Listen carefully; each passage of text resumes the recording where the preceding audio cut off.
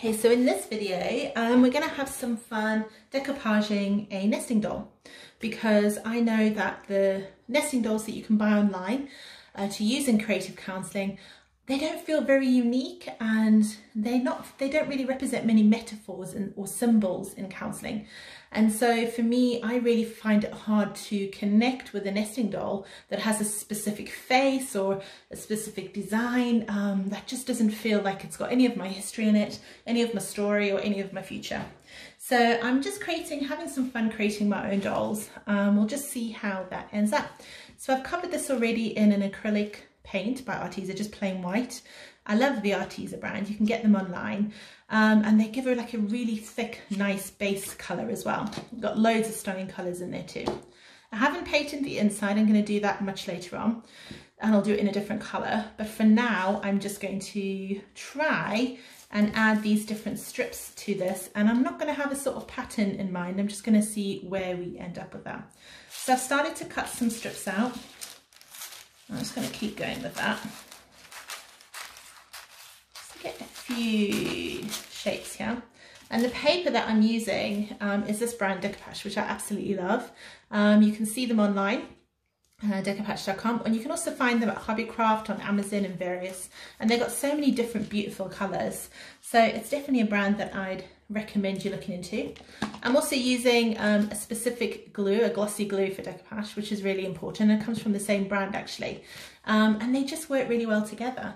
I've played with lots of different glues, and this is definitely absolutely my favourite one to date. So we need to make sure we've got a nice dry brush, and I've just been painting, so I'm going to just dry this brush out nicely for the glue.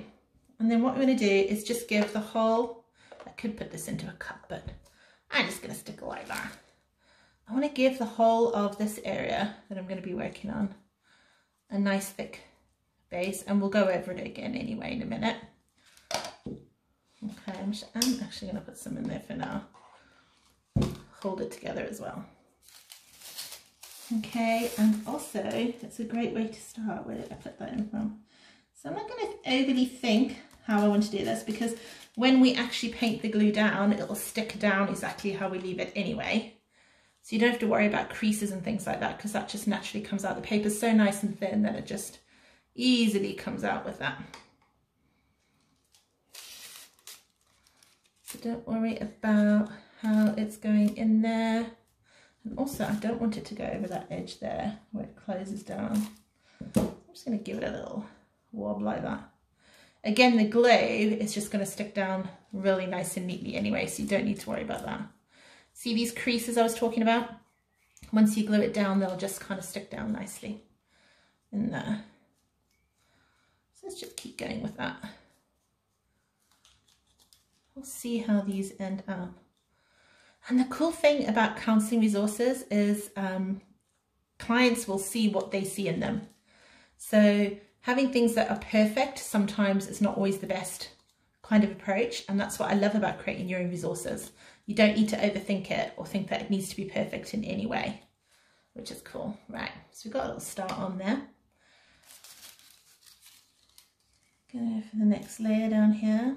And the reason I didn't want to set all the stripes perfectly is, again, I just don't want that kind of perfected look on these. I want them to be all a little bit confused, which is just perfect. A little bit messy, a little bit confused. Okay, get more of them down. I love working with these papers because there's so many different ways that you can work with them, and they're actually really easy to use. You just got to keep going over and over it with the glue. Keep going, going, going. You don't even have to pre-paint if you don't want to. You can just literally pop it straight onto the natural wood, because these dolls were just originally natural wood. So really easy to work with. I'm just going to keep doing that. Looks a bit messy, but when it dries, it'll go nice and flat. I'm going to try and get all those air bubbles out of the paper. That'll make a difference. And at the end, we'll also give it a good varnish that the paper stays, even though the glue comes out nice and glossy anyway. Can I do the bottom so we get same kind of colour in there anyway, and the same nice gloss. There you go. Okay, so it's a good start. Get that bit down there as well. So I just want to now look to see if there's any bits that are like sticking up in particular. And just mush them all down. And the cool thing is you can get quite rough with this paper. It's a really good quality paper. So you can really squish out. I can feel like an air bubble there. You can really squish those air bubbles out, which is nice. There you go. And just keep going with that until you feel like you have definitely covered all areas. Is that a bubble? Nope. Perfect. Okay. Yay. Sounds like part of it done. So do I want to add anything else to this? I might add a little bit of mica powder. So mica powder is quite nice. It gives it a really cool kind of sheen.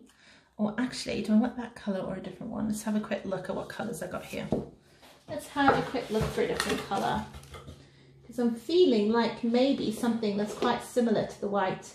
Just with a bit of an extra sheen to it. Maybe even a bit of a silver. So we're going to have a look at some silver mica powder. This is a new one.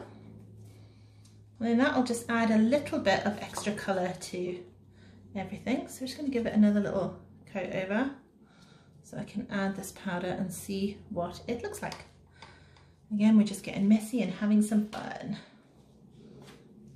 Okay, so I'm just going to use my little spoon to just add. What's cool about this stuff is that when it dries, it'll dry really quite shiny, which is quite nice. We keep chucking that in there. And then we're just going to give it a little bit of a little sheen. You probably can't see in that light, it's really hard to see, but it's getting a really pretty little sheen on it, which is quite nice. Going to keep going with that. Get a little bit more sparkle in there. And actually, if you had a varnish or anything that you're going to add afterwards, like a protective coat, you can get a really sparkly protective coat too, if that's something that you want to do. It's gluing to my fingers. Okay. I'm going to mesh that in there a little bit, get a bit more sparkle.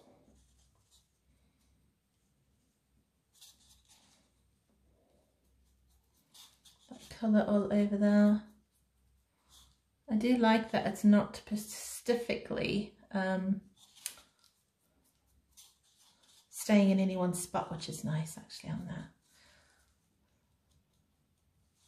So we will see how that all dries up in the end. Something a little bit rustic and different. Perfect. So I'm going to put that over there to dry. And then the top of this, which I'm really getting nice splodges on, what I wanted to do with the top of it is actually just go a little mica mad on this. So the colour I was thinking of for the top is something in line. So if we've got a dark, beautiful, like a dark grey, maybe a dark grey. So coming from Africa, when I think of Africa, I think of all these rusty colours too as well when I think of animals. So I'm going to have a go at playing with these two rusty colours to just see what I get. And I'm going to use some of the Decopauge glue because it's nice, super sticky. So I'm just going to put loads of it on there. And then we can have a play with adding the mica and creating something a little bit different, possibly. Let's have some fun.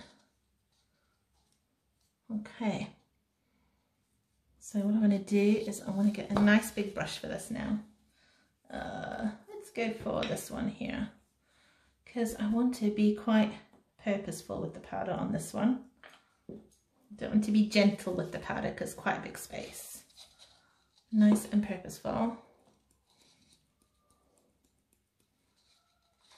All the way around. Okay, and I'm going to do the same again with this grey here. Get different colours in there.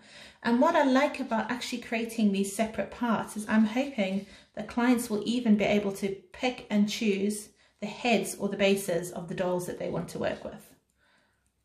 so that they can pick whatever literally is coming up for them. That's the hope in this. And now we're going to have a go at just dragging this through to see what effect we get. Beautiful. So look at those colours, they're so nice and vibrant. That's the beautiful thing with mica powder. It gives you like a really stunning shimmer and all these gorgeous colours too. Yeah, that actually reminds me of a lot of rustic dolls I used to see back home, which is really gorgeous. All those memories back. That was really beautiful. Ooh, colours up there too, nice. Try and pull some of that down through the bottom. I'm actually feeling like I want to have some of this pulling right through that bottom base too, although it's quite nice to have them separated.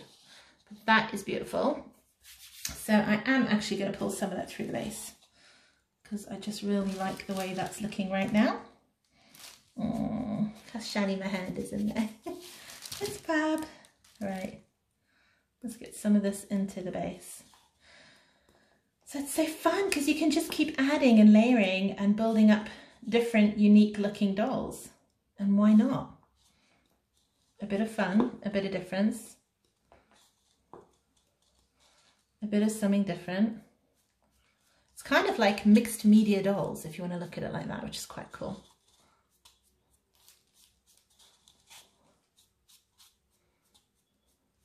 Oh my gosh, so if we were in counselling, I would absolutely be drawn to this doll. With those hidden, beautiful animal patterns in there. Which are just kind of revealing underneath through there. And those gorgeous golds. That's looking like a really rustic, lovely pattern, those two. So let's have a go at just... well, firstly, let's just pack this away. Let's have a go at just popping these two together. See, that's already almost dry, which is lovely. And seeing the overall effect of the doll.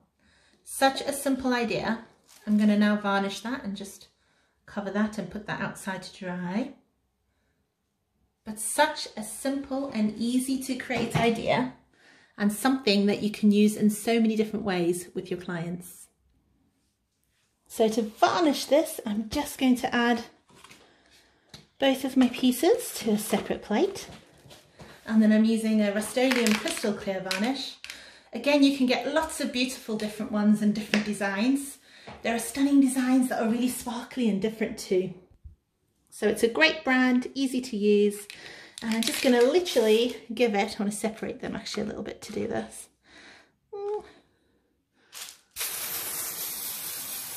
Just a sheen all over so that I get a nice finish, nice and protected too. But also don't want to do too much so I start to create big drips. And there we go. So we'll let those dry for a little while and then we'll see what the finished product looks like. So now that's been outside in the sunshine for about half an hour. It's totally dry and we've got this really beautiful natural looking rustic animal inspired or African inspired, a little bit of my history there, gorgeous nesting doll to work with. So there's so many ways that you can do this. You can use this with Decopauge, you can just paint mica powder. We've used, and again I've used the Arteza brand mica powder. I just love their brand. They're really great to use. You can use anything that you can stick on there, any type of paints, watercolours, anything that you like, to just play around to see what kind of effect you might get on a nesting doll that means something for you, or maybe even means something for your client.